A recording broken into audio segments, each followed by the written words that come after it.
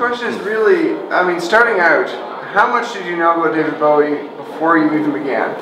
Well, that's actually a very good. Do you know, that's the first person who's ever asked me that question. I knew a kind of reasonable amount. I mean, I run the theatre and performance department, but you know, you have to have very wide knowledge. But right. you know, it has to be quite, you know, it's quite shallow. You just can't keep all this stuff in your head. I mean, I grew up in the. I was a teenager in the early '70s, so I knew about Bowie then. Although I have to say, I wasn't a fan of his at that time. I got more interested in him in the late '70s when he got into kind of electronic music. But I knew I knew the key things. I mean, one of the extraordinary things about Bowie is that there are so many books written about him. Is that virtually every aspect of his life has been documented in astonishing detail, and yet at some level, it's a lot of the books you kind of feel they're kind of missing something, and I think that's what we wanted to try and do which you can only do in an exhibition, because books by their very nature tend to be kind of linear. They tend to be very chronological, and what we wanted to do was just give you a sort of feel of being soaked in Bowie world, I suppose, and you might think, well, that's being very lazy, and isn't that just a question of kind of, we just stick the stuff in, and some people have said the exhibition seems to be kind of chaotic, but there's a deliberate, that's partly deliberate, because at some level I think Bowie's way of working, I wouldn't say it's chaotic, but it's extraordinarily planned, and yet at the other times, these accidents happen, and he picks up on them, and he just goes with them. And he doesn't. I don't think he sees one as better than the other. He just is fascinated with how the media works, and manipulating the media, and pulling the strings, and seeing what happens, and doing it. He'd say, I left school at 16. I didn't really have many qualifications. I didn't have, he's a very ordinary background. So if I can do it, anybody can do it. And everybody sits around saying, oh, I can't get coverage, I can't do this. And he's saying, actually, if you try hard enough, you've got to ask yourself why, and I've done it, so if I can do it, anybody can do it. And I think that's what's really, really very, very subversive about Bowie, is that actually he says, the most important thing is not me, it's you, and what's inside your head. What are you doing about what you're thinking about? Are you just saying, oh, I've got an idea for a book or a film, but I'm never ever going to do it. I'm just going to... So I think to do an exhibition like that, we wanted to do two things. One was show the astonishing amount of things he has done, but also inspire it to other people. Well, it's an extraordinary thing to say, but in the comments book in the exhibition in London, someone wrote in it, they said, I am a 55-year-old fat balding git. I've been divorced twice, and I can't understand how David Bowie's achieved so much. I don't think I've achieved anything. And in a way, it was very sad, but also Bowie would say, actually, that's the opposite of what, because actually you can do something at any time. Right. And I think that's what he's always pushing people to think about.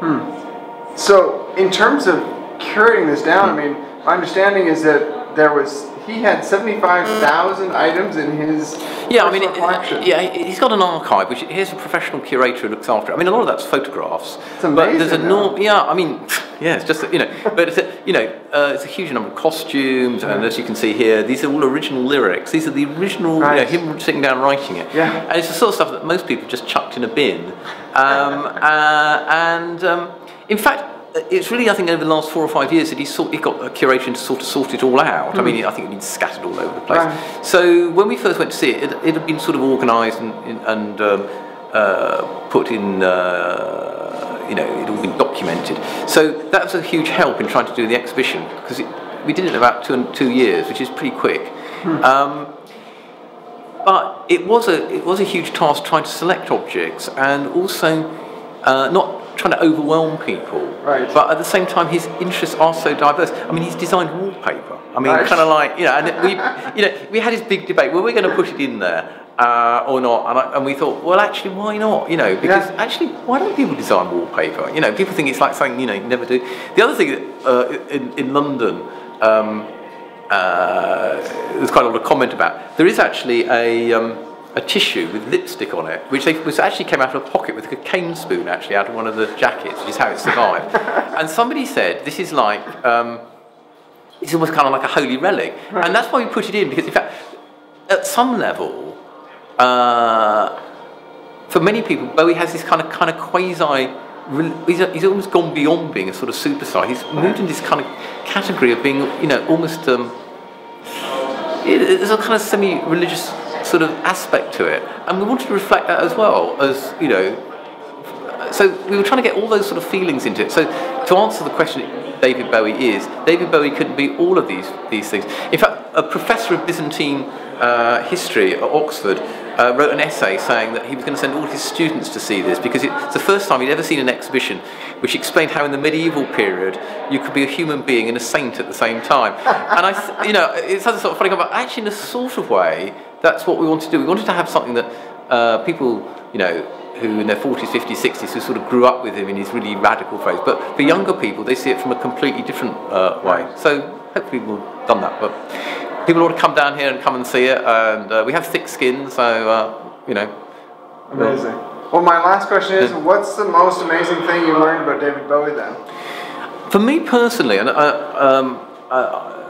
this wasn't in any of, it's not mentioned in any of the books about him, is that between 1972, when he started the Ziggy Stardust tour, and 2004, so that's 32 years, he performed on average once every 11 days. Now, I mean, I know a lot of that was concentrated on tours where he was performing every night. You know, I don't know, he'd be in Toronto and then going off to Montreal or whatever.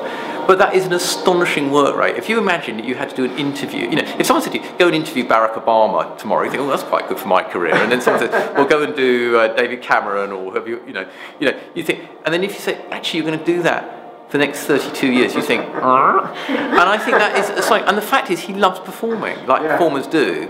And he's got this astonishing work rate, and that's how he's achieved so much. So for me, it was thinking about that and wondering, did he sort of always think that what his life was going to be like? Right.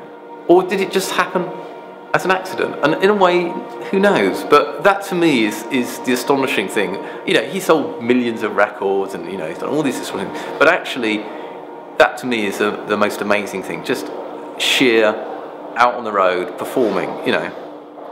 It's amazing. Well, thank you very much. Pleasure to meet you.